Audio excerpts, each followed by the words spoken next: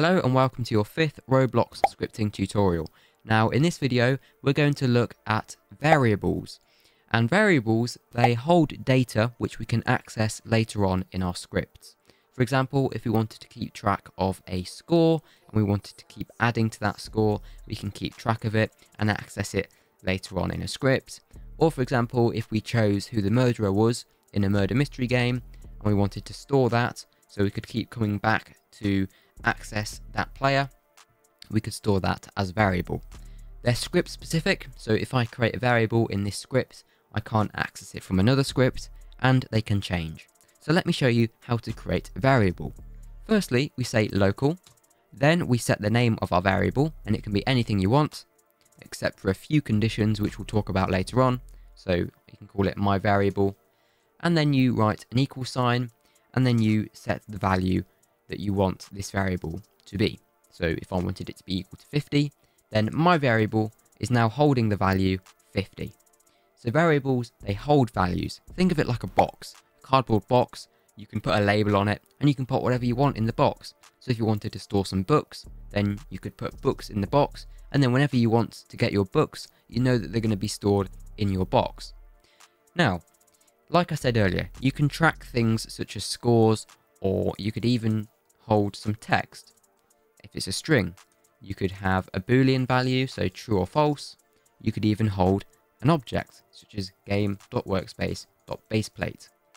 Now, I said as well that variables can change. So if you were to print out my variable.name, then it's going to print out to the output baseplate, okay? But if I then put in between these two lines, my variable equals game.workspace.spawnLocation, we've updated the value of this variable, where it's no longer going to hold the baseplate as its value. It does at the start, but then we immediately change it to hold spawn location instead. We've changed the value of the variable. So if we were to put two print lines in here, one just before we change it, when we print here, it's going to print baseplate, but then we're changing its value. So it's now holding different data.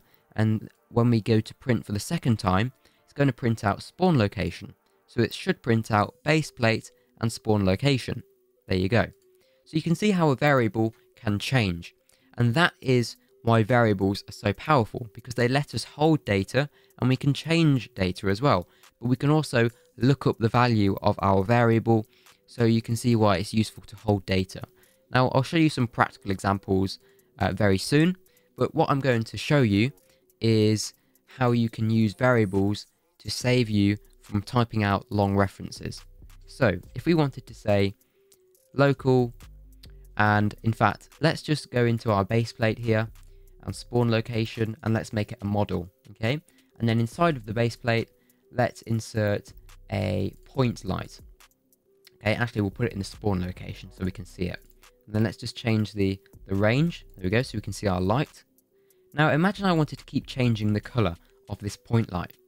Every time I would want to change it, I'd have to say game.workspace.model.spawnLocation.pointLight.color equals color3.fromRGB, and this is how you specify a color.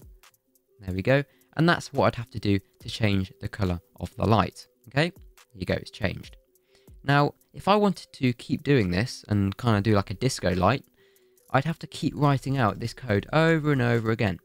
But instead of having to write out game.workspace.model.spawnLocation.pointLight.color, I could create a variable for that. And I could say local, and I could say light equals game.workspace.model.spawnLocation.pointLight.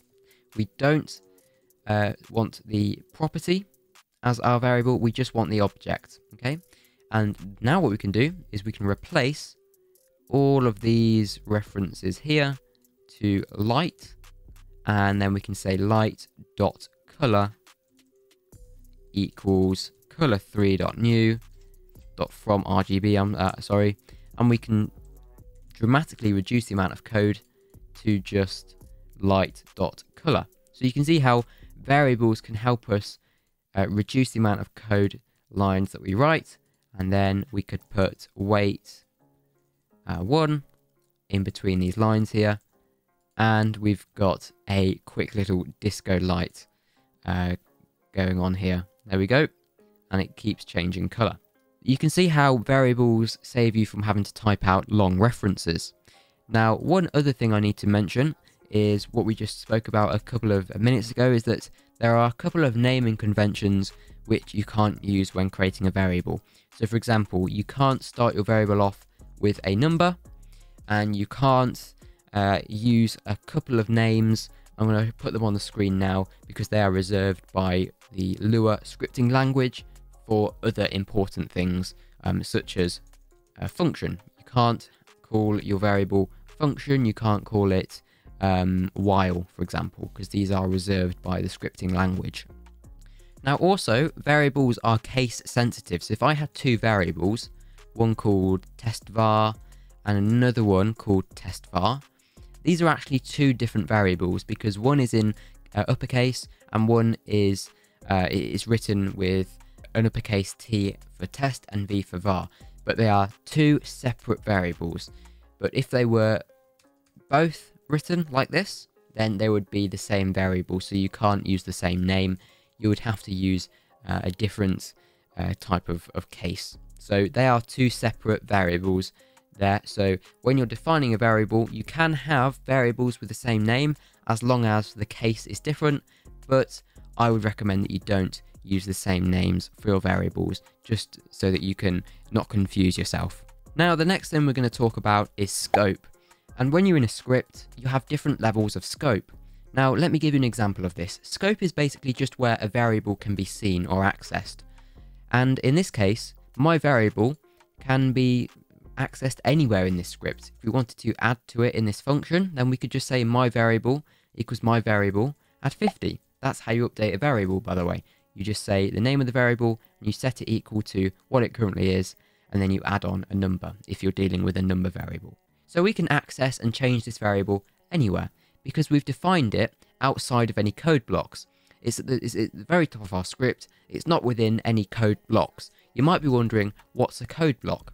And a code block is take your function, for example. This is an example of a code block because it's got code inside of it, that's indented inside of it, that's in between our function and our end. It's inside this function. It's the code that will run inside this function.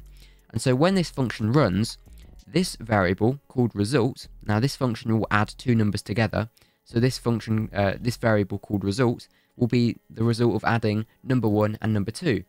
But because we defined this variable within our function, the scope of this variable is this function. So it can only be accessed from within this function. So you couldn't say print result. Okay, you can see it's not appearing on the autocomplete.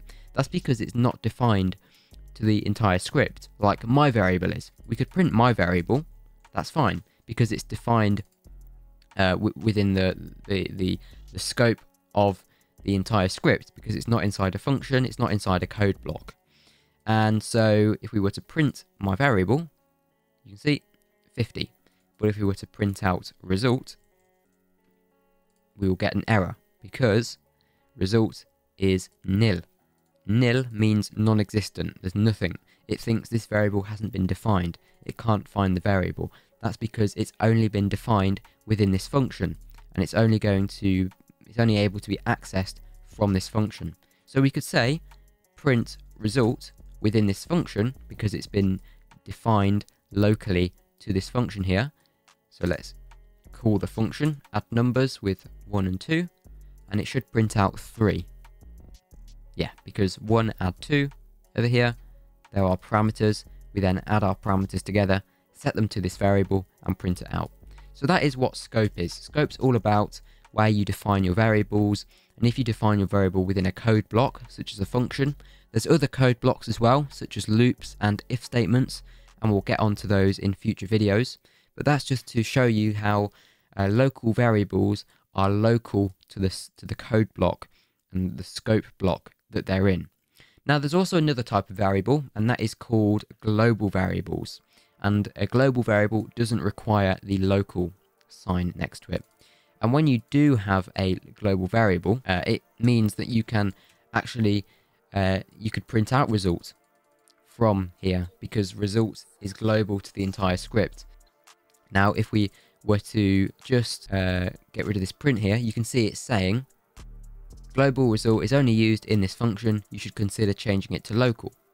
Now, if we were to just print results again, it doesn't even matter that we didn't define it at the top of our script, because it's being defined in this function here. And even though we defined it in the function, we can still print it because it's global. It hasn't got that local. When we use local, it's telling the function, right, we only want this variable to be used within this function, only to be seen within this function and accessed within this function.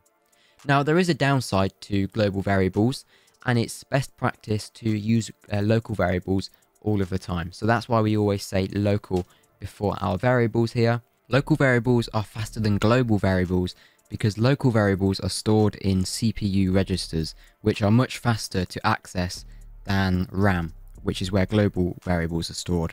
So that's why it's better to always use local variables, since there's a slight performance boost which you don't get when you use globals.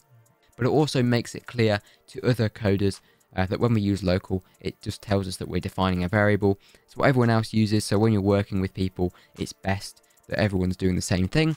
That's why we use local. So even if you want your variable to be accessed from other scopes, such as my variable, because we've defined it outside of any other scopes in our script, we haven't defined it in a function.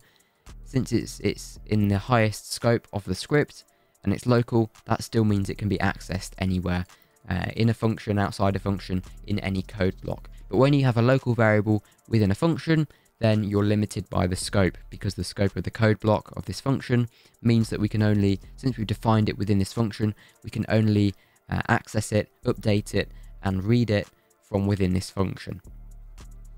Now, we did touch upon nil values as well.